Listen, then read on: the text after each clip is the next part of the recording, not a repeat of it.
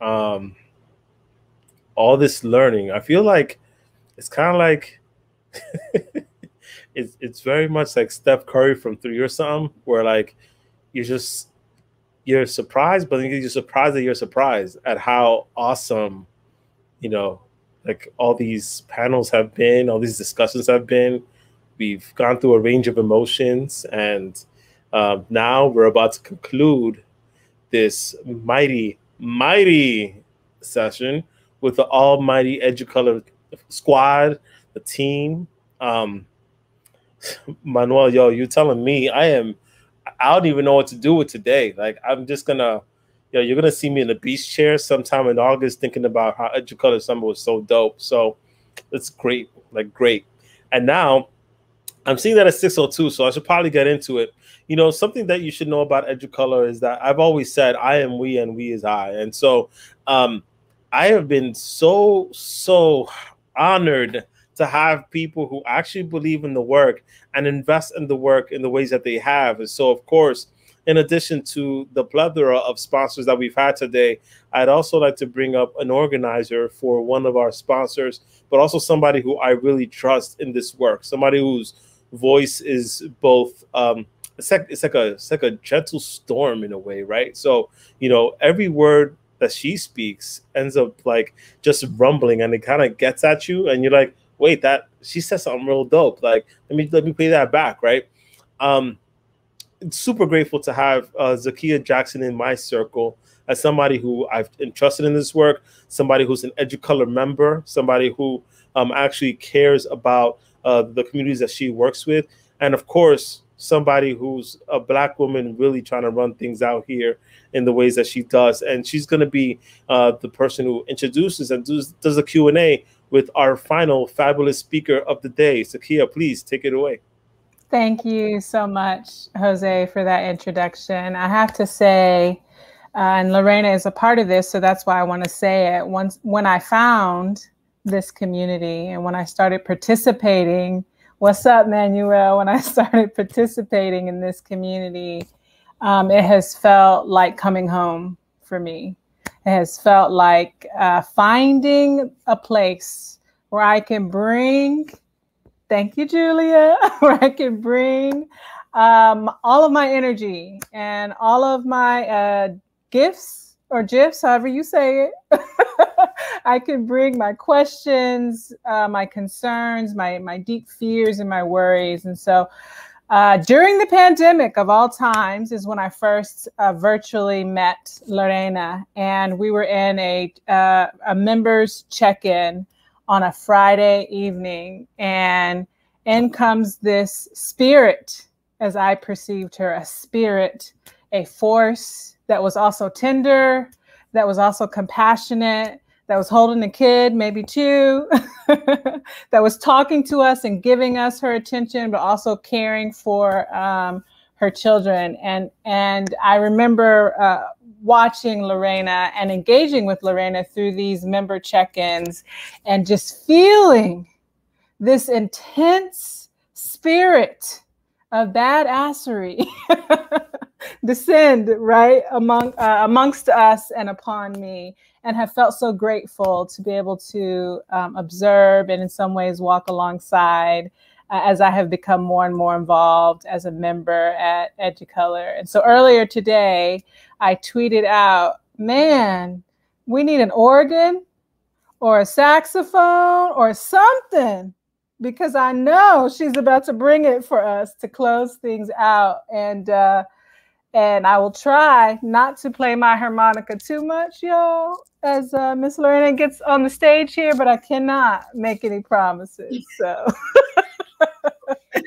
hey, harmonica, I can't wait. Zakiya, thank you so much for that. That was such a sweet, just a sweet little intro and a way to share a little bit about the spaces that EduColor creates, right? Because that's what it is. I can be all of myself in those spaces, educator, but I'm mom and I'm wife and I'm doing all these things. And, I don't have to do that whole, we're being professional, which is a whole other conversation. But let's jump in. Let's get in. So I'm going to talk for a little bit and then Zakiya is going to guide us in a little bit of a Q&A and just a conversation to wrap up today. What a day it has been. So amazing. You know, every single panel, every single keynote, each one of them is actually in conversation. There were so many moments throughout the day where I was like, oh, I'm like connecting dots. You know what I mean? Like she said this and then they said that. And then, you know, just so rich, such a cup filling day. So I'm hopeful that I can try to synthesize all of this and make maybe even some more connections for all of us. And so the title for today, I don't know if y'all can they see my screen? Oh, there it is, there it is. So the title for today is We Are Not Blank Slates. That's where we're gonna get started. Considering what a rich day it has been, considering all the things we've been talking about in terms of who we are as individuals. We had young people come in and tell us who they were and who they are not, right? And so we are not blank slates. We are not empty vessels to be filled with information. I know I'm preaching to the choir in that sense. So I am hopeful that that's what we can do together right now real quick is just go to church, okay? So a little bit about me. I am with EduColor, obviously. I'm the pedagogy chair, so I'm very excited about that to continue to do work and get us into some important actions this year, especially considering this political context that we're in. I'm also one of the co-founders of Disrupt Techs. So go online, learn about us, figure out who we are. We're trying to shake things up in the field of English. I'm also co-founder of Multicultural Classroom. My husband and I started that several years ago to just help schools and organizations and teachers with embodying that anti-bias and anti-racist education, how to bring that into their schools and classrooms. I am also the chair for the National Council of Teacher of English's, very long title, Committee Against Racism and Bias in the Teaching of English. So I'm doing that work there. And then, you know, actually before any of those things, I'm a mommy and I'm a wife, and that really propels all of this work. Selfishly, that's the impetus for all of this, right? Like I'm in it for all of us, and I'm really most definitely in it for my three little people. The three little people that, you know, we get to raise. So, you know, as we get started, there you go. As we get started, I want to start here real quick. This is important. What I'm about to tell you is the story of a couple people that are here on your screen. The first one is Jose Rafael Garcia. This was a man born a very long time ago in Dominican Republic. Actually, all of these people are Dominican. And he grew up in a pretty impoverished area of the country. And he grew up to be an immigrant that came to the United States who was a civil engineer in Dominican Republic. But once he got here, we know how that worked, right? Then he's not an engineer here anymore, unfortunately. But he worked and believed in himself and did not believe the narratives that were told to him or said about him. And so he, at a very adult age, still went and got his master's in the United States in English to solidify himself as a science teacher in public schools. Victoria Eugenia Ramirez, also Dominican, like I said, she, in Dominican Republic, was involved in the Department of Education. She worked in their central offices, like the federal, you know, I was gonna say United States, no, El Ministro de Educación. So she was in the office. Here in the United States, of course, she couldn't practice any of that, right? So instead, she went in a different direction and followed her artistic passions and became a seamstress that owned a whole business. And she was kind of like running the dress streets, if you will, for a long time. Alipio Arnulfo Escoto, he actually only had an 8th grade education in the Dominican Republic and left school to dedicate himself to make money, to make ends meet for himself and for his family. He learned how to make shoes, repair shoes, beautify shoes, sell shoes, had his own brick and mortar, where he took care of people's shoe needs forever. So essentially, he became a shoe specialist, if you will. Urania Escoto went on to be the mother of the name you see under that, Adalberto Escoto. And Urania instilled a sense of pride and courage, and fostered curiosity in her children to the point where Adalberto Escoto became the founder of the Taekwondo Federation in the Dominican Republic. He also became one of the 7 best coaches in the Western Hemisphere of the world as he coached the Dominican Taekwondo Federation and those athletes. He then became the president of the Pan American Taekwondo Union. So all of the organizations, national organizations and federations of Taekwondo on the Western Hemisphere. And then this son of a shoemaker, all right, and a woman who I don't think she hit middle school education, this son became the first Latino ever to partake in a World Taekwondo Federation committee, and that committee happened to be the one that established Taekwondo as an Olympic sport. His wife, Jasmine Garcia, she did not finish high school, but then bust her butt in the United States to find ways to make money. So she became a professional translator. She became like certified clerk and worked in the public schools in the district of her community.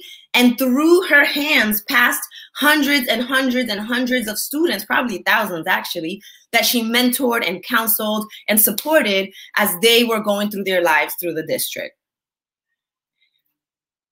So let me tell you, those are my elders. Jasmine and Adalberto, those last 2 people are my parents. And the other 4 people are my grandparents, paternal and maternal. I wish that my teachers would have cared to know that about me, because that's who I was walking in. That's who I was walking in with. That's who was, in my spirit when I was walking into that room. When Zakiya says that she feels my intensity and my energy, I hope y'all see where it comes from now.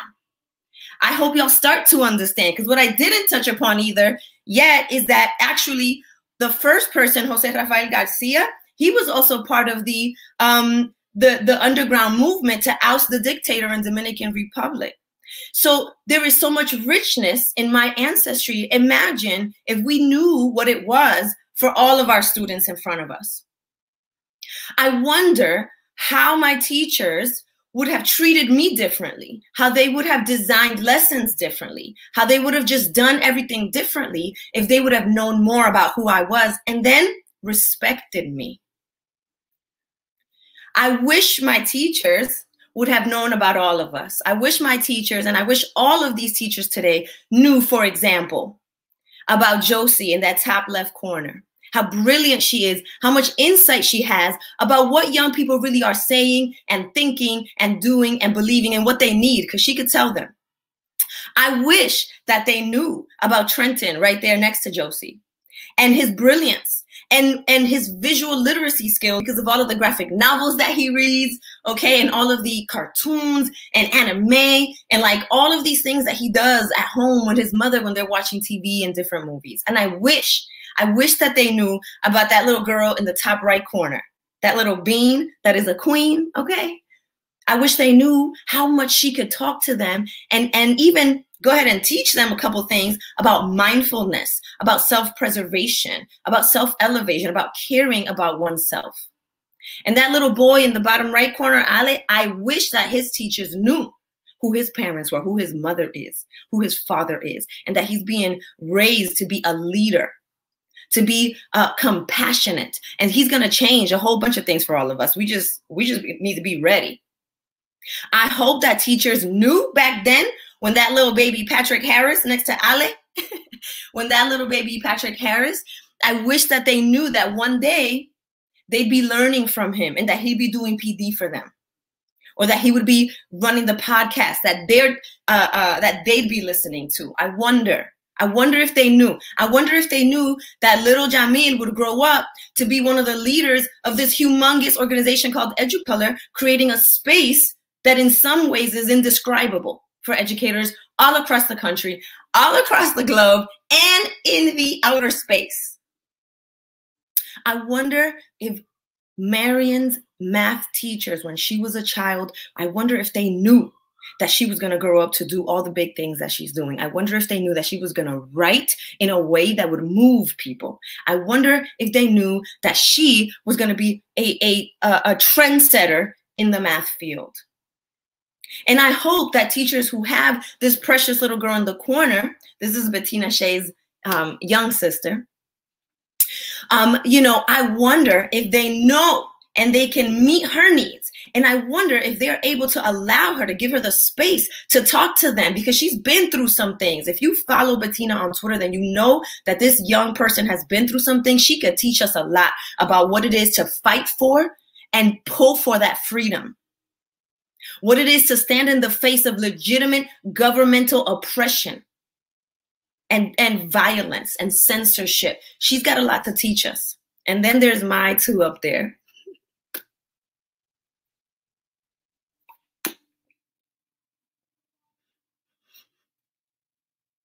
And my hope is that their teachers can see their sunshine and their brightness and their power and all of the potential that I see.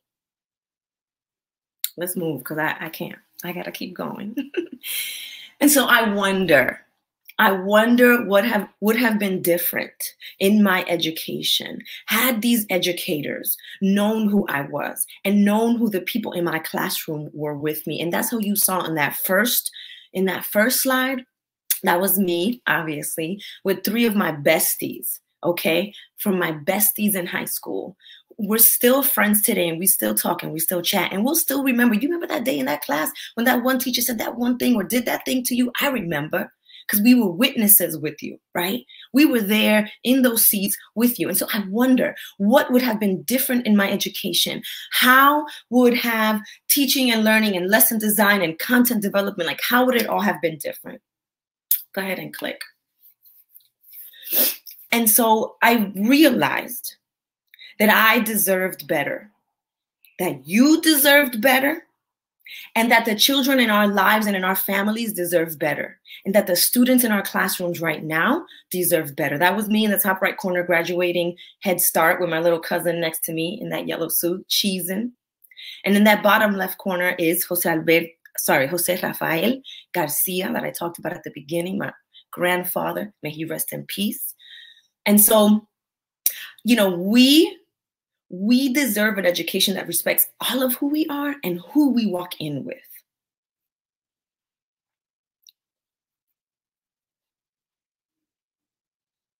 And so what I want to offer us is textured teaching. This is the first time I'm really going to break this down right here in public for y'all, okay? This is my answer. Okay, this is my answer to how do we teach? You know, a question that Lisa Delpith posed to us with that wonderful book of hers. You know, how do we teach when the world is on fire? And so my answer is textured teaching. This is how I have taken the stance of culturally sustaining pedagogy and turned it into a framework, a thing. What do I do tomorrow morning? How do I practice that thing regardless of my content area, of my subject area? And so my answer is textured teaching. And the word textured came to me from family. I have an aunt years ago. She was, you know how aunts be dropping you some knowledge, some life advice.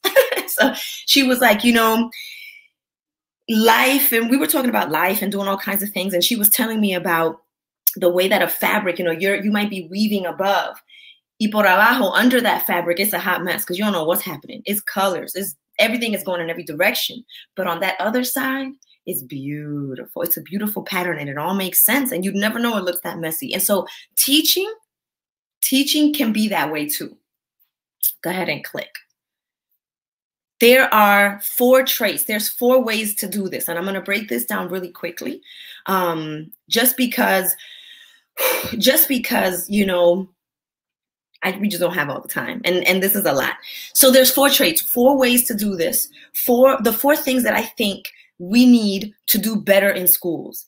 First, texture teaching is interdisciplinary. Why? Because we need to stop acting like math can only happen in block 1 and English happens in block 2 and science is in block 3. And somehow these young people are going to learn what it is, what it's like to understand how institutions come together to form systems of oppression. Okay, there is a direct correlation between interdisciplinary learning, how all these things come together, and understanding how people and actions and institutions come together to form systems. Texture teaching has to be experiential. One of the things that has come up for me today as I'm listening through everybody is the ways that these schools, that education requires that for our survival, we have a sense of numbness. We have to be somewhat numb. We got to let those microaggressions cut us and just keep going, right? We got to let those statements, all these things that happen throughout the day, the things that teachers say, the things that they don't say, we got to just be numb to get through it. Texture teaching has to obviously not do any of that and push kids, push all of us to feel, to experience the learning, to experience the book. What does this book mean in my life, in this community, in this world? And so I'm thinking quite literally sensorial, like making learning be physically like a visceral experience. And it also, just so you know, cognitively helps with retention. Texture teaching has to be student-driven and community-centered. We know this. I'm preaching to the choir. We know this, that kids have to have a say, that kids have to be a part of what they're learning. They can get to choose. Look at us. We're choosing our PD today. We're choosing to be in this community, and we're going to learn better, and we're going to retain all this. And it's got to be community-centered. We got to stop sitting here being in a community where things are happening right outside those doors, and we're not talking about them. Or being in a community where it seems like nothing's happening outside those doors and ignoring the silences of that community. All of that counts. So bringing that very community into your classroom and allowing students to guide some of that process. And then, last but not least at all, texture teaching has to be flexible. And what I mean by flexibility is both flexible, like in the space, right? So like seating, movement, let a kid go to the bathroom. The world won't be over, right? And then also flexibility in your curriculum. Like, how do you want to show me that you just learned the material? What are all the different ways that I can assess or design or create something, right? So there's got to be a level of flexibility. And all of these traits, all right, actually are an antithesis to a lot of the white supremacy culture stuff that we see in schools right now. A lot of the stuff that we've been pointing out all day, right? That whole like capitalist, like super consumer focused and productivity centered approach to education, where it's like a factory, you come in, do a thing, pass it, and we move on. And like we do this every day. This is contrary to that. So, you know, I'm not asking y'all to reinvent the wheel. I tried to do some of that for us. So, you know, texture teaching, it's what should have been, maybe. It's what should have been. I'm no longer accepting the excuses that, oh, those teachers didn't know enough. Oh, those teachers didn't, you know, they did the best they could. I did the best I could. I'm doing the best. I'm trying the best that I can. And as we know, there were teachers then when we were in school that were doing it right. Right? And so we would be foolish to really accept some of these excuses. What could have been should motivate us. What should have been needs to motivate us toward what can be. Because tomorrow, right, there'll be more of us. And so we got to be prepared for these teachers that are coming into the profession to join us, for these students that are coming up in schools. Like, we've got to get better as a profession, and we've got to move the folks around us, or at least do it ourselves, for this continuity. All right, for this continuity in our profession.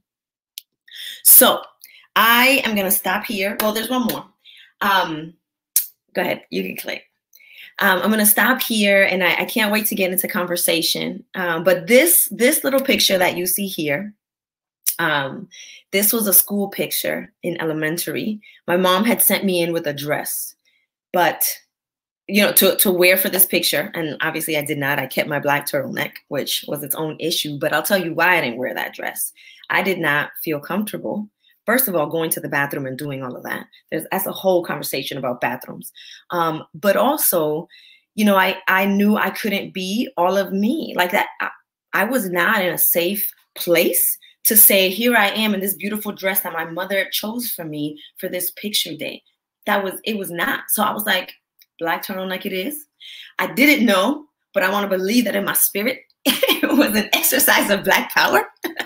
But it was really my act of rebellion of like, this principal always got things to say to me. So no, I'm not gonna, you know, do this. And I'm not gonna do the thing with my hands. I'm gonna put my hands right here and I'm wearing a Black turtleneck. So it was always there. It was always there, this energy. But thank you for listening. Thank you for being here with me, Zakiya. Zakiya, girl. Hello, Lorena. Thank you so much.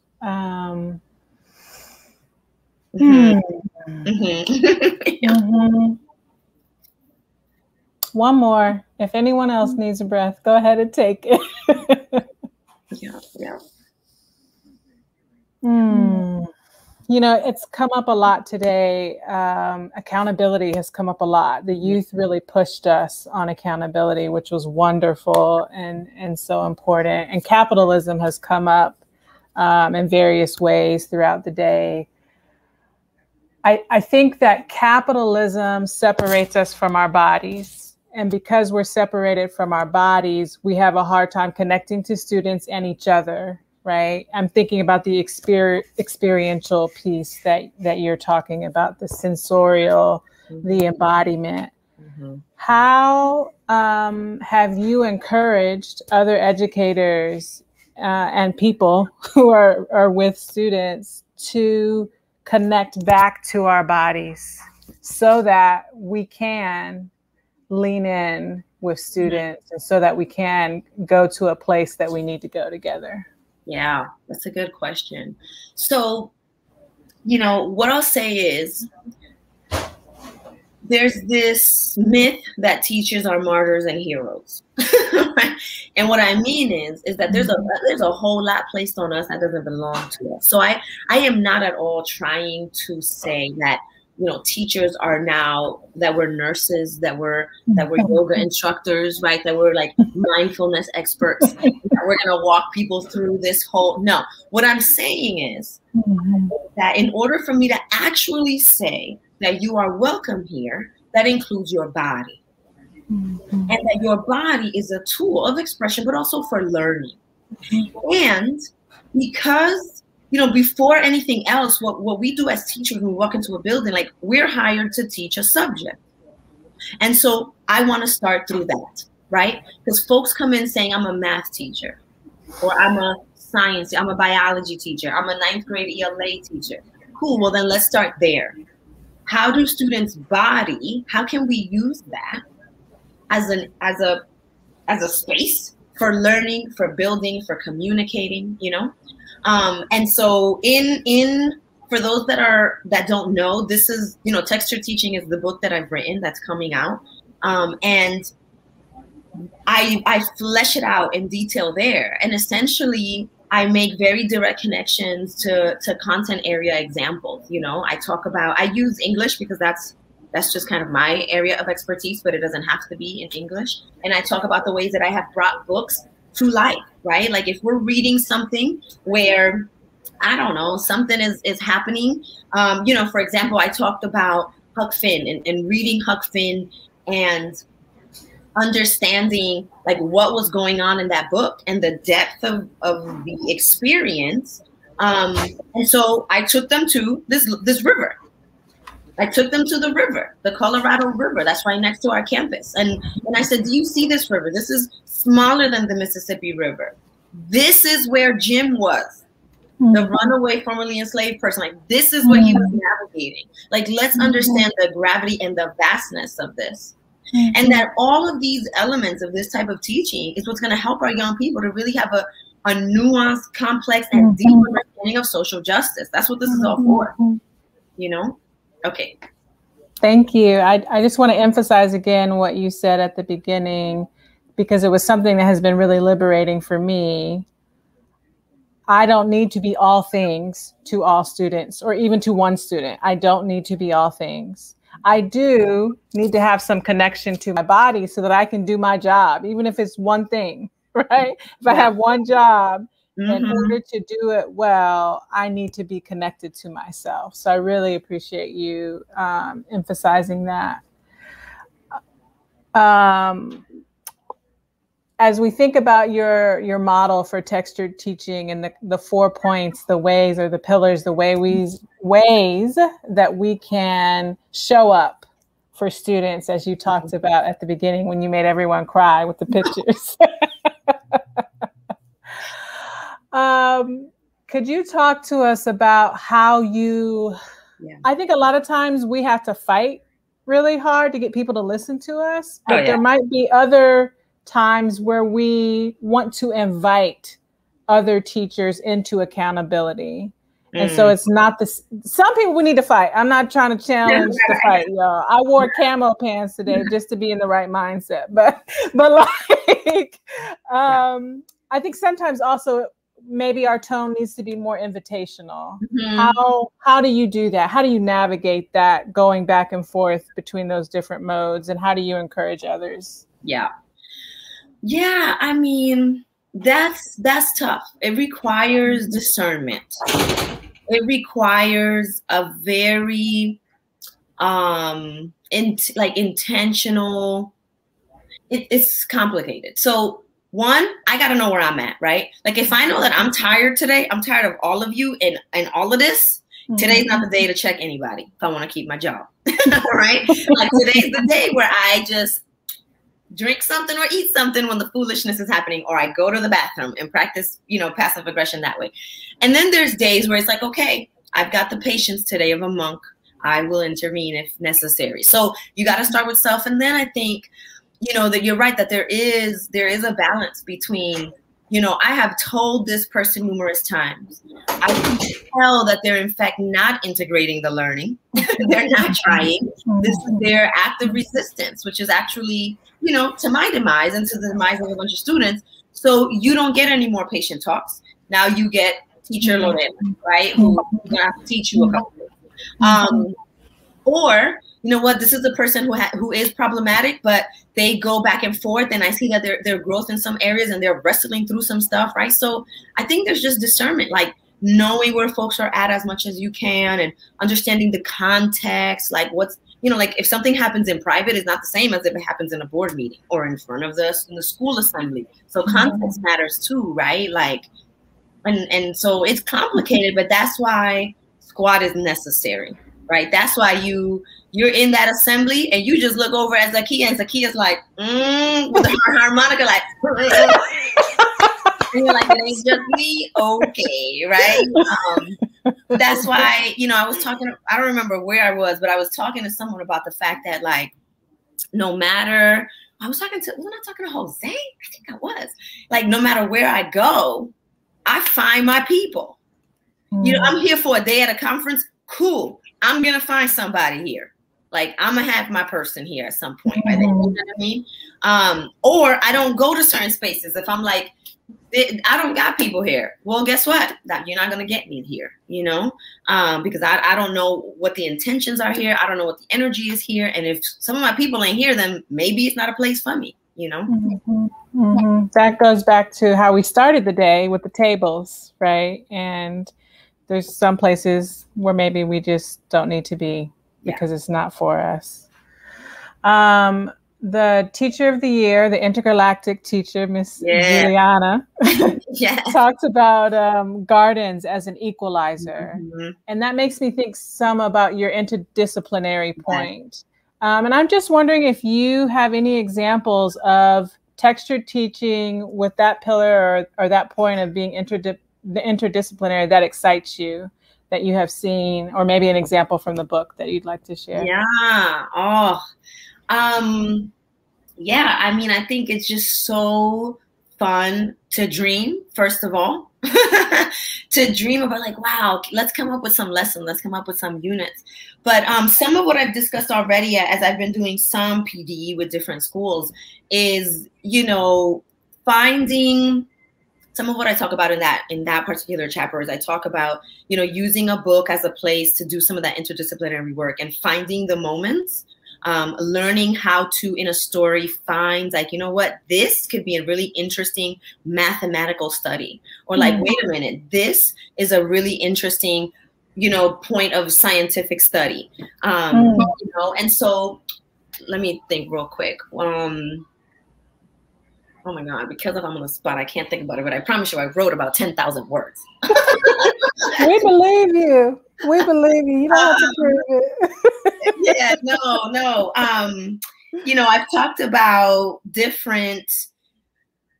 way I've done it with like so many different books, but you know, I'll just go back to that Huck Finn example. And it's funny that I'm even talking about Huck Finn because I don't even teach that anymore, but that's the one that's coming to mind. You know, and I talked about how we went to the river and we had a whole study there, a little bit about like some marine life. And I had our science teacher join us to talk to us about like, what could they have been smelling? What kinds of food may have been around there? And then, you know, at the intersection of like, yeah, and he's also a formerly enslaved person. So what's his mobility like on these shores? And just in that way, right, helping them understand that even though this is a story about this little boy, supposedly, this is actually so much more than just that, right? And how all of a sudden we can actually have a conversation about food justice.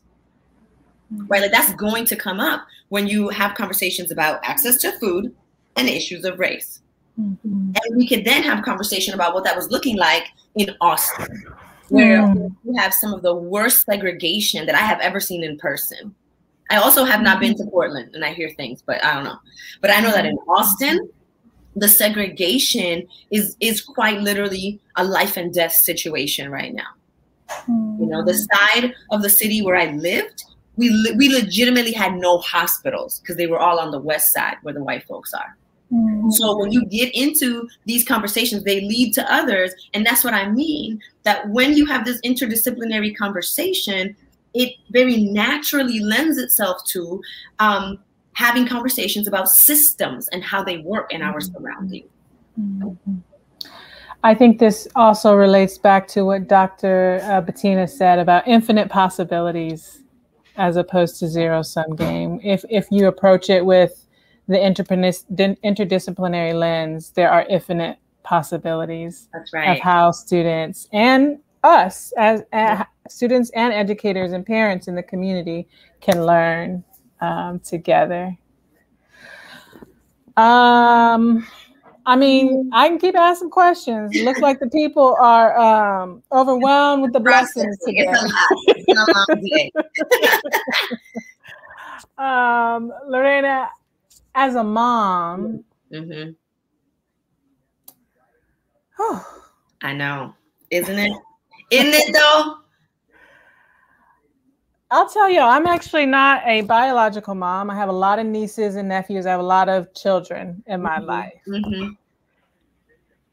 And I'm just feeling things as we are scared about the CRT bans, and we're scared about how our kids are treated. As a mom, could you share, you did so well in your presentation, but as we get ready to wrap up, I think, could you share how you're dreaming for your children specifically? Are you trying to end it with some tears is what you're doing? You see, I'm really struggling. I'm thinking about my babies, my nieces. Yeah. No, I mean, it's hard. It's so hard. This is why Jose says that the personal is, you know, the political is personal and the personal is political, because there is no distinction when my very being is cause for you to pass legislation, right? Like, so, you know, we can't talk about y'all suspending Black girls more than anybody else. We can't talk about it, but we could just do it. That's fine. We'll just do it. It is a forced silence. Right? It's like, shut up and just take it. And so that is really hard. I've been touring schools for the past couple of weeks as we're trying to figure out where our kids are going to go now that we're in Tampa. And, you know, we did a tour, and I asked, okay, so can you tell me a little bit about, I mean, I knew the answers, Zakiya, right? But like, I want to at least ask. I want you to surprise me. It's that little tiny inkling of hope of like, oh, I'm, you know, oh, I didn't realize you didn't know to tell me. Okay. So, you know, how can you talk to me a little bit about, and I kept it very easy with the general lingo. I said, can you tell me, you know, any work that your teachers are doing around diversity? Couldn't be any easy softball. Softest ball. Okay. She was like, we talk a lot about poverty. And I was like, okay, cool. Got it. I see where you are. Fantastic. You told me everything I need to know. Right? Anyway, that's just an example of the struggle, right? Of not just, because it's not as simple as being a teacher who's a parent and trying to do this. It's also about like, will your teachers know not to kick my son out their class when he's doing the same stuff the other white boys are doing? Am I gonna have to come in here and do a forced PD? Like, what are we doing? You know? And so the fears and the anxieties and the stress is also one of those motivating factors, unfortunately, right? Like, I wish it didn't all come from pain, and it doesn't. There's definitely joy in here, but there's a lot of pain, there's a lot of trauma, there's a lot of hurt that education has done to us, that it has been for us, you know, for generations. I mean, Zakiya, we are digging up remains. Correct. We are currently in the process throughout this country and Canada of digging up remains. That should be enough. That should be enough for there to be a mass, like, national reform of education. But it's not. And so what does this feel like? It feels like all those things. The heaviness and the vastness of all of that is on my mind daily. It is why I do the work that I do. And it is also why I feel anxieties and stress and all these feelings when I think about my own babies, quite literally, going into these women's hands, you know? So it's I don't even know if I answered your question, but that's all the things that are happening in my mind, you know? It's like, yeah, I'm sure you can teach her how to spell really well, but will she learn from you that she can do anything, right, literally, that she wants? Will she know that she can come in here and that speaking Spanish is a beautiful and wonderful thing and that you're going to nurture it and support her? Is she going to know that when she comes in here and somebody wants to touch her hair, that it is okay for her to smack that hand and that she will not get in trouble? Like, will he know that his hyperactivity, I'm giving it a name, but he's a regular energy little boy. But like, is it going to be okay in here? Or am I going to get phone calls when the little white boys are doing the same thing? You know, so right. Those things are on my mind every day. Every day. I hear you saying, Lorena, to mention our National Teacher of the Year again, that you would like, as a mom, and the rest of us who care so much about children in our lives, you'd like for your kids to be able to show up and kind of rest and just learn and be excited. Let me tell you something. Let me tell you something. I, for the first time about 6 years ago, taught at a predominantly white private school, okay, in Austin. It was my first time ever being like in that kind of setting. And I recently, in moving, found this journal that I have from that first year.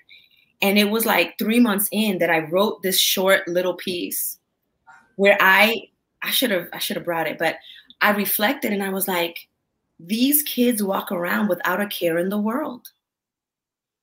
Sometimes, and I even itemized like what it was that I was seeing.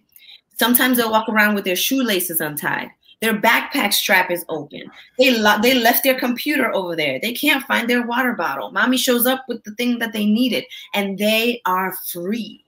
And it was that in those moments that I understood the stark difference between their aloofness and the setting that I was coming from, which was not the case. Right? You better hold on to your stuff before somebody takes it. You better hold on to those sneakers because your mother just bought those and you're not getting no more for like at least another year. At least. Right? And so the freedom, the relaxation, the looseness, if you will, the good kind, I guess. I don't know if there's a bad kind, whatever. That I saw and observed was very impactful for me. And that's, I want my kids to be able to walk around like that just fine. Yes. Yes. Lorena, we have one last question. I'm going to edit it a little bit. How do you navigate professional association spaces and bringing this energy and action to reluctant folks? Especially, this is Zakiya's addendum, if you kind of just feel a knuck if you buck, like all the time. Yeah, that's funny.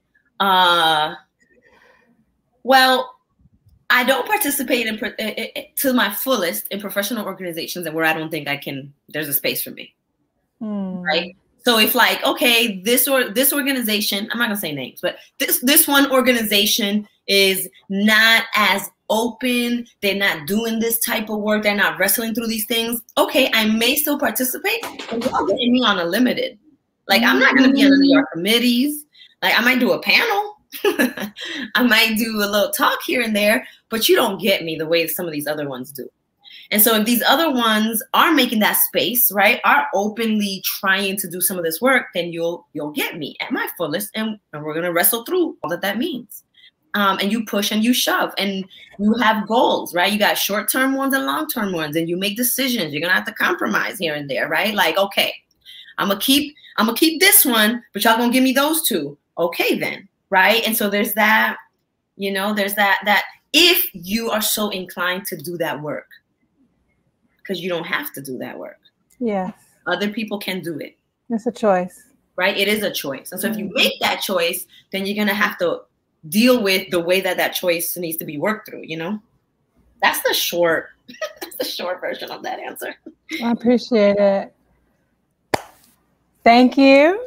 Thank you. Thank you for shining your light, for blessing us. Thank you for the fashion ministry you have presented us today with those earrings. Okay, y'all, listen, don't wait. Which one is this one? Don't sleep, okay? Do not. We're so excited about your book. Many of us have already pre-ordered. I will be pre-ordering this weekend. Amazing. I think this is it. If there's anything you want to say in closing, you can, but I think we're done. Oh my, anything in closing. Thank y'all for being here. This summit is one of those tables that Deidre talked about. I just want to refresh people's memories. This came about when several of us got rejected elsewhere. And we said, we don't need y'all conference. We're going to do our own through EduColor. And here we are. And so for those organizations that don't welcome you, that's all right. Walk away. There's more. There's more out there for us. There's so much more. There is so much more. If it's okay, Jose, I'll just add in closing that Lorena and I and Jose actually have been talking about what it means to collectively resist the things that are happening as pertains to CRT. We're particularly interested in supporting educators in the classroom, like in Tennessee, who are getting fired and in other places. So if you're interested in this sort of collective building work, reach out to us, let us know, and we'll keep you in the loop. Yes, stay tuned. There will be a message from me. We can't hear you, Jose, because you're on mute. Everyone, please show some love. Show some love on the chat for Zakiya Jackson and the incomparable Lorena Germán. Y'all playing small again. Stop doing that. Like, you're about to release a book. Like, people are gonna now know you across the country, the galaxy, galaxy, a couple galaxies away, maybe into the dark matter. They're gonna know who you are, so you got to be ready for those tweets from outer space. Please, in the chat, show some love. Show you people love, because our folks never get as much love as they deserve. So, let me just put that out there for people. And of course, this concludes the EduColor Summit. I want to thank everybody for coming in, all the beautiful panelists, all the moderators, all the keynote speakers. In addition, of course, I would love to thank Our sponsors, Cabral Co., Schusterman Foundation, Greater Than Five, the Expectations Project, and the News Literacy Project. And of course, I'd love to thank the team, and they may not reveal themselves, but that's all right. Yamil Baez, thank you so much for being you. Julia Torres, I see you out there. And of course, Hema Kodai, shout outs to y'all. And of course, too, because we never shout out our families enough, I want to thank Luz Maria Rojas Wilson and Alejandro Wilson for putting up with me today, amongst all the things that we always do. Everyone, there's a poem by Langston Hughes that I'm going to paraphrase, and that is to say that America has all these different things that it espouses, supposedly. We are going to hold this country accountable by stepping both feet into the work. We will not fear. We will not be afraid, because our communities and our ancestors are so much stronger than that. In a land that pretends to have started in 1776, but really it started ages and ages ago with the land that I'm on, the Nape people, and any number of indigenous people whose lands were stolen and plundered from them, from people who built this land that were stolen from their continents and all across the world. And, you know, any number of marginalized people who were eventually pulled into this American experiment. We will hold America accountable in the way that it needs to be. We will make sure that all of our babies feel the work that we've put into them, because our ancestors have put in so much work to get us to the point where we're at now. We will find ways to discuss liberation that allows for all of us to get free, because even those rich white folk need that liberation too, so they can come off our backs. We will get that liberation. We will get that justice, especially as our children continue to depend on it in education, especially as we keep moving forward in this country. There is not a bill in the world that's going to stop us from doing the work that we need to do for so many of our children. And so when I ask you and I implore everybody here to ensure that you're doing what you need to do, those classrooms are not for you to be isolated in. They are for you to build a concrete and long web of educators from all across the country and all across the world who are trying to find this true shared humanity for everybody. And we will teach everybody how to be more just and more joyful, more human. Make sure that those power levers are pulled in the ways that they need to, so that everybody can get the work that they deserve, to get the education they deserve. And we get to be a part of that. We will show up big in all the places that make us look small. We will show up large, huge, with big voices, big community, big energy, in places that continue to try to push us back, that do not love us back. We will hold them accountable. They will love us back. They must. There is no other way to do this.